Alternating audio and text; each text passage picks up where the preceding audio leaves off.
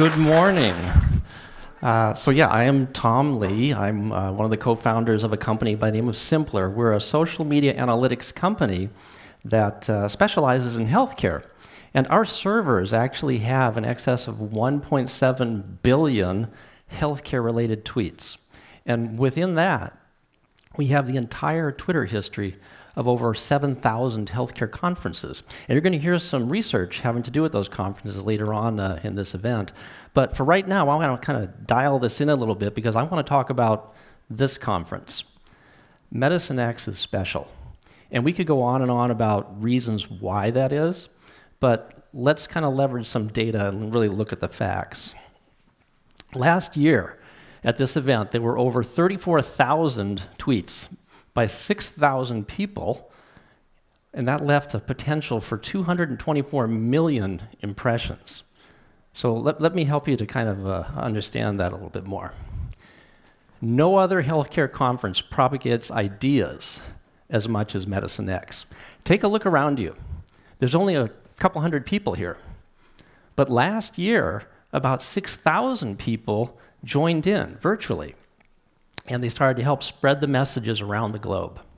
But even with all that activity, it doesn't make an impact unless the ideas being shared get in front of the right people. And that's why impressions are so important. So when we look at those conferences that create the highest number of impressions, Medicine X stands out as the one creating the most impressions with the fewest people. But it's not just about these overall numbers. I like to count quality tweets, those that create conversations, the back and forth replies, as opposed to just the random retweet that you'll see. And no conference creates more conversation as measured by the number of replies on Twitter than Medicine X. But you know, all these numbers that we share with you that kind of help to quantify the activity, they actually represent relationships. And relationships, as well as how it was that Medicine X shined last year, can be visualized in different ways. This is a dynamic network centrality graph. And all of those connections you see happening, those are the conversations and relationships being formed at last year's conference. Every node on that graph is an individual Twitter account, and every line on there indicates an interaction between two or more parties. And, you know, lots of conferences from around the world, they'll have many, many individual tweets and retweets, but like I said, it's been proven that Medicine X creates more conversation than all of them. And by the way, when you reply to somebody's tweet, include the MedX hashtag in your reply, because that's the thread that ties these conversations together and makes them discoverable by others. So let's go another level deeper. These bubbles are representing different topics of discussion last year, some of the main topics.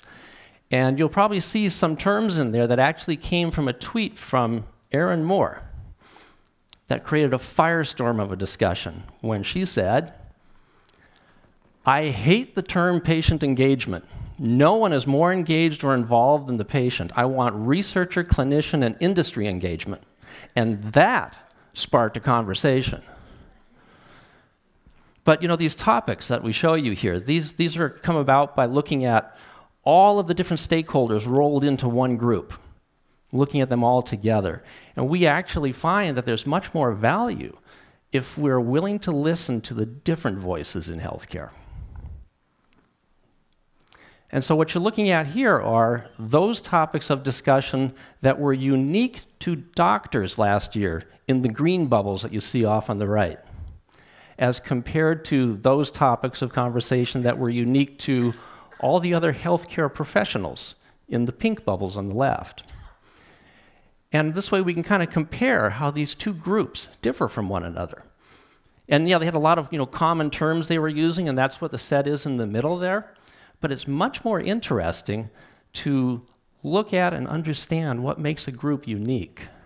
We all have our own opinions and our own things that are important to us, but we can learn more if we're willing to really listen and try to understand the views of others, especially others that we don't often get a chance to listen to, or who may have opposing views to our own. So, what makes Medicine X special? I think it's all of you. And that's because it's the diversity of who all is here. When all the voices have a presence and a stage, when everyone is included, conversations take place. So over these next few days, I'll encourage you to please share, listen, and engage in conversations, and perhaps do so with somebody who could not be more different than you. Thank you.